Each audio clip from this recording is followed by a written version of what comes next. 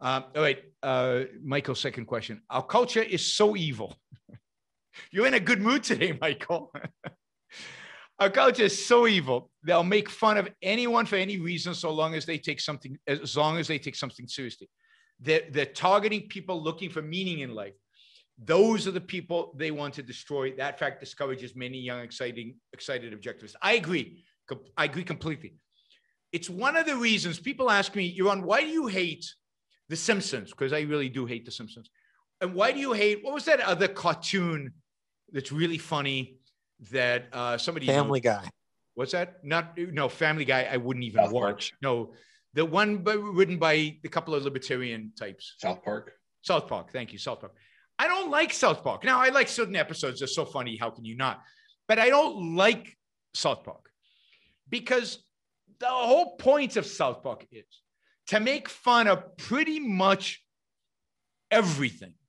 Now I know aficionados of South Park tell me that, yes, there is some values that they actually do stand by and represent.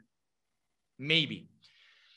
But I would say that the dominant sense that we have gotten from South Park, Simpsons, probably the show that Jonathan mentioned, and much of the culture generally, much of our comedy, much of our other movies, the anti-hero movies, or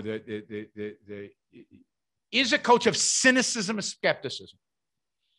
A culture that, you're absolutely right, makes fun of anybody who takes ideas seriously, who wants to knock down idealism no matter what the ideals are, that wants to betray them, stab them in the back, make fun of them, destroy them in one way or another. And you see that over and over and over again in popular culture. And I find that really despicable. And now some ideas are worth knocking down, but if all you do is knock down, then you're sending a certain message, particularly young people who watch this stuff incessantly. This is all they watch, right?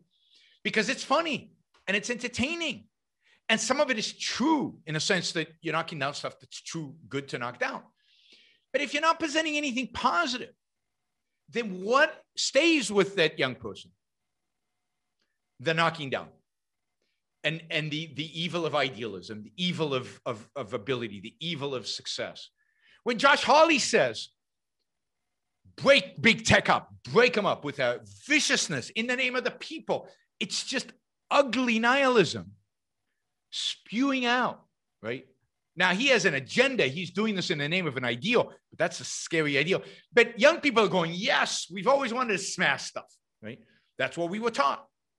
To be cynical, skeptical of success, be cynical, skepticism of ideals. Now, so that is the kind of nihilism that I think has infiltrated even better people. Even better people have that cynicism in them. And cynicism is a great evil. It's a great, great, great evil. And yeah, it is sad. And you see it all over the place. You see it all over the place. And that's the real enemy. It's much bigger than the socialists, because I think a lot of people on the left make fun of the socialists because the socialists actually believe in something. They've got an ideal. That's kind of funny. A universal ideal. I mean, these people make, the far left, in the sense that they're pure cynicism, skepticism, pure nihilism, make socialists look like the good guys. So yes,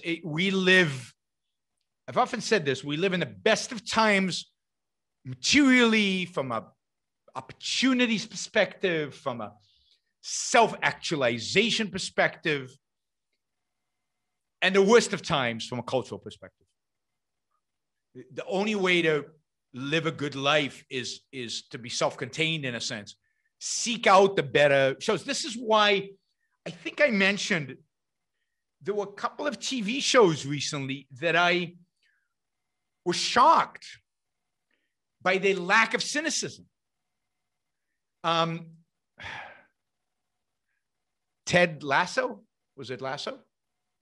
I think it was Ted Lasso, something like that, on Apple TV, which is about this American football coach who goes to England and coaches soccer, and it's a comedy, and you think that it's just going to make fun of this guy, and it's just going to make him look ridiculous, and it's just going to make fun of Americans, and it's going to put down American. And it doesn't. He's funny, and some of his stuff is ridiculous, but it's not made fun. It's not undermining him. He's actually a kind of heroic character. He's kind of cool. And America's portrayed as a good place, not a bad place. And the same with another show about this marketing executive who goes to Paris. And it makes fun of the Parisian sense of skepticism and cynicism. It's like, who are these people in Hollywood who greenlit these projects, who wrote the scripts, where there's an idealism there? It's, it's not objectivist. It's not great, but it's like America's a cool place. Individualism is good. And having your own ideas and having a different way of doing things is a good thing. And these Europeans are kind of stuck up, cynical bastards. Wow. I mean, that Emily in Paris. Thank you. Emily in Paris and Ted Lasso. And it's like, who made these shows? It's like shocking. So once in a while you see, or I don't know if you saw Mr. Jones, the movie, anti-communist movie, right? Made by a Polish director, granted not by an American one. But I'm always struck and positive when I see art and movies and TV shows that are not cynical, because I think that is a good cultural sign, a really, really good cultural sign. But it goes against the current grain, but it's little signs like that suggest maybe we're having an impact. Maybe there's some early signs that things can get better, that the culture might have changed. Remember, the culture will change in some ways decades before the politics changes, or the early signs of cultural change will happen way before the politics changes. So somebody asked if my favorite comedian is Borat. I hate Borat. The whole premise of Borat's humor is to make people look ridiculous. And you can make anybody look ridiculous. You think you would stand up to a well-crafted Borat? Easily make you look ridiculous in some capacity. But that's the whole point. It's not to elevate anything. It's not to improve anything. And it's not to make ridiculous just vice. It's to make everybody and anybody ridiculous. Right? Now, the piece on Giuliani, I have to admit, I enjoyed, because I hate the guy so much that if you want to make anybody look ridiculous, you want to make Giuliani look ridiculous, I will cheer. But yeah, not my, I mean, they're trying to figure out who my favorite comedian is. Good question. I like Chaplin. I didn't like Lauren and Hardy. Too stupid in a sense. I like the Marx Brothers. I didn't like, what do you call the other guys? What do you call the guys who hit each other in the head? The Three Stooges? Three Stooges. Never liked the Three Stooges. That's like more like Lauren and Hardy. But I liked the Marx Brothers. And then I liked humor from about 20 years and previous. I like British humor. I liked Fawlty Towers is one of my favorite shows ever. Fawlty Towers. I liked a lot of those. A lot of that period's British TV shows, comedy. But I hate American humor from the last, I don't know, 30 years. Ever since the turning point in American humor for me was Dumb and Dumber. And since then, it's only gotten Dumb and Dumber. So that is how bad it is. Oh, wait.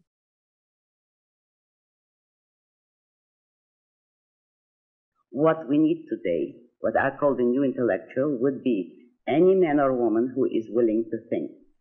Meaning, any man or woman who knows that man's life must be guided by reason, by the intellect, not by feelings, wishes, whims, or mystic revelations.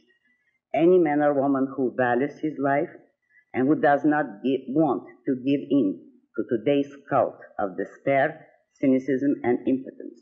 and does not intend to give up the world to the dark ages and to the rule of the collectivist brute. All right, before we go on, reminder, please like the show. We've got 163 live listeners right now, 30 likes. That should be at least 100. I figure at least 100 of you actually like the show. Maybe there are like 60 of the Matthews out there who hate it, but at least the people who are liking it, you know, I want to see a thumbs up. There you go. Start liking it. I want to see that go to 100. All it takes is a click of a thing. Whether you're looking at this, and you know, the likes matter. It's not an issue of my ego. It's an issue of the algorithm. The more you like something, the more the algorithm likes it. So, you know, and if you don't like the show, give it a thumbs down. Let's see your actual views being reflected in the likes. But if you like it, don't just sit there. Help get the show promoted. Of course, you should also share, and you can support the show at JeronBrooksShow.com/support, or on Patreon or Subscribestar or Locals.